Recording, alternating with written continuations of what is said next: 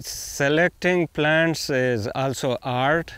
So when we say plant breeding is a science, because science of picking the best possible parents. As you know, nowadays people use even your DNA information to tell you ahead of time how the baby will look like, for example.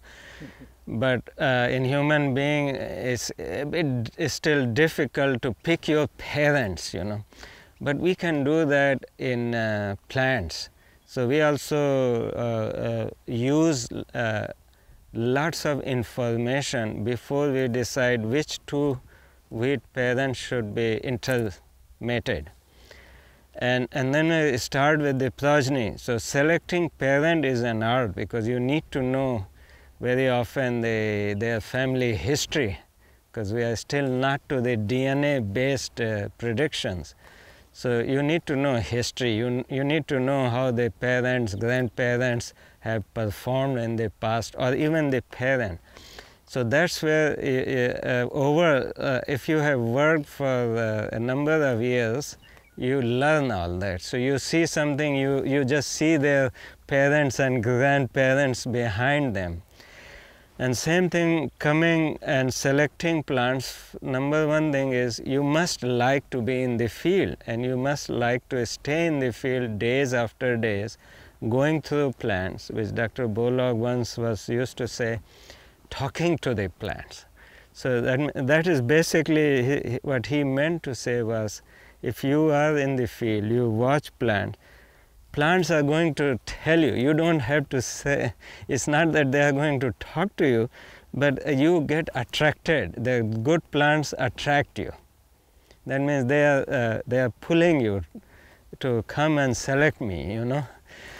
And that you could learn. I think most of the people I have worked, and my own case, probably 2 years, if you spend several days in the field, you develop that confidence. So it's basically building confidence when you are selecting, and you work with people who have done it before. You are not shy of selecting plant.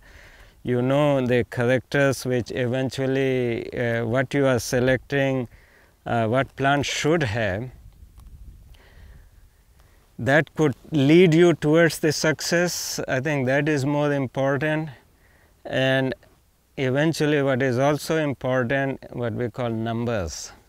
So you should not be shy in selecting plants, worried about, oh my God, these are already too many plants. If they look good to you and meet the specified criteria on height, disease resistance, tillering ability, spike morphology, our practice is you take them.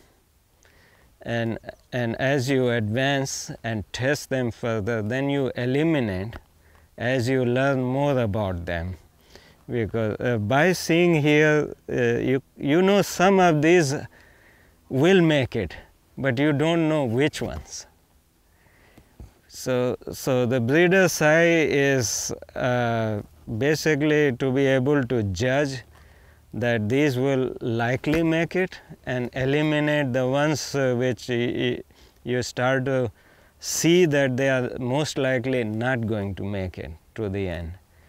And that is the best which breeders are able to do. And then you go through your proper evaluation procedure. There is no shortcut in breeding. That's the other thing. You cannot just say, oh, this plant looked good to me and this is going to be the variety. We joke sometimes, especially when we are selecting the seed in Petri dish and by mistake somebody drops that seed. We say, you threw probably the best variety which was going to come out of this. But this is joke, you know. You don't know. There is a little probability that that plant, that seed would have, but it's just playing with probability at that time.